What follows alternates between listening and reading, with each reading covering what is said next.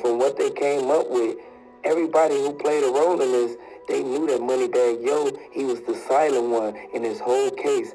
When the Young Dolph incident happened, when Young Dolph went in this cookie shop, everybody knew for a fact that it was going to eventually come back around, and a lot of people in CMG name was going to get brought up in this. Yo Gotti, Black Youngster, Big Juke, Govan, Straight Drop, Cornelius Smith, Glorilla. It literally made them a target regardless of what's going on, because the way that they targeted Big Juke, the way that they targeted Young Dolph, it was a casuality to what happened with Yo Gotti and how Yo Gotti got in his feelings. So a lot of people looking at it like the feds not finna play no games. As soon as they kick in, they're going to see how he cannot leave the country because he's facing a RICO for what happened with Young Dolph. RIP Young Dolph. Throw them dolphins down in the comment section. Let me know if you're a fan of Young Dolph.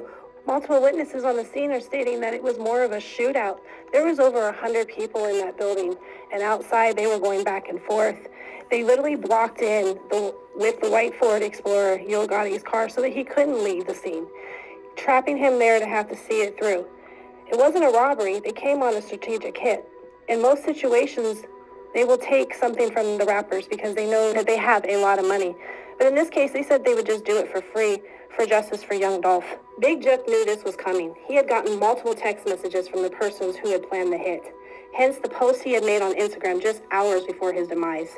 He wrote, "They don't want to face you.